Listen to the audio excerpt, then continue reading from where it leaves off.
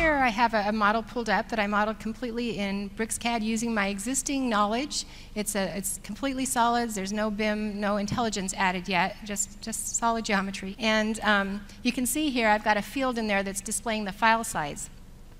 Now, I feel like I did a pretty good job modeling this. I'm very accurate, and I don't like sloppy modeling or drawing. But if I look at the structure browser, again, I'm going to repeat a few of the tools that I talked about previously, but now in 3D.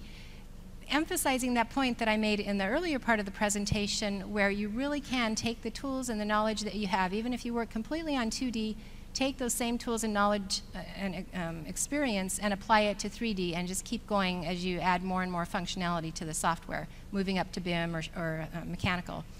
So here, again, this is just a solid model. I think I did a pretty good job.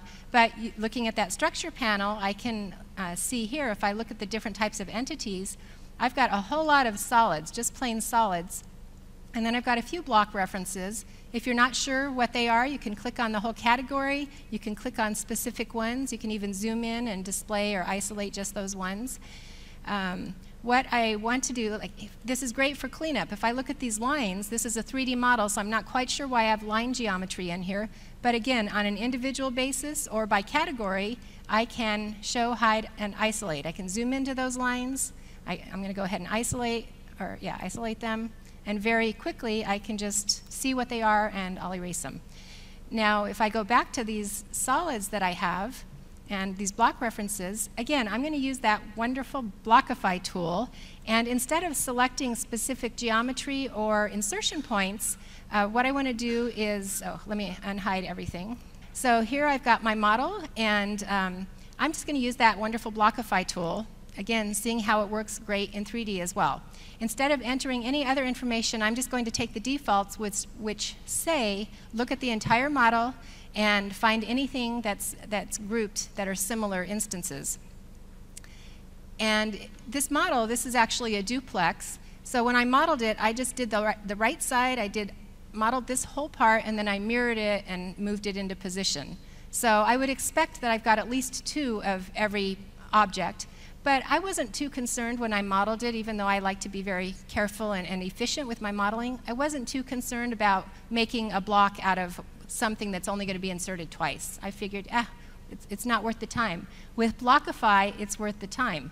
Because now I turned all of these into blocks, and I have to admit that these were actually all exploded. These were little twist spindles here, and taking up a lot of space in that drawing because they were just individual instances, which can happen very easily in a drawing. You might array it, and then for whatever reason, you explode it. Maybe you want to put objects on the right layer, and you don't want to deal with editing the block reference or something. So a lot of reasons you might do that. But without me even thinking, I just used Blockify, and within less than a second, it took this drawing, it figured out what all the things are that are duplicated somewhere in the drawing, and it turned them into blocks. You can see here, now I had 900 individual objects, previously solids. Now I have 790 blocks. Let's see what that means. I'm going to go ahead and save this drawing. Let me just save it to a different name so I don't override my original one. And we'll go back to the Layout tab, and if we see the size there, so it was one command that I used. Really, I just used Blockify, hit all the defaults, and it brought my drawing size from 11 megs down to 2 megs. Okay, so really impressive, great tool.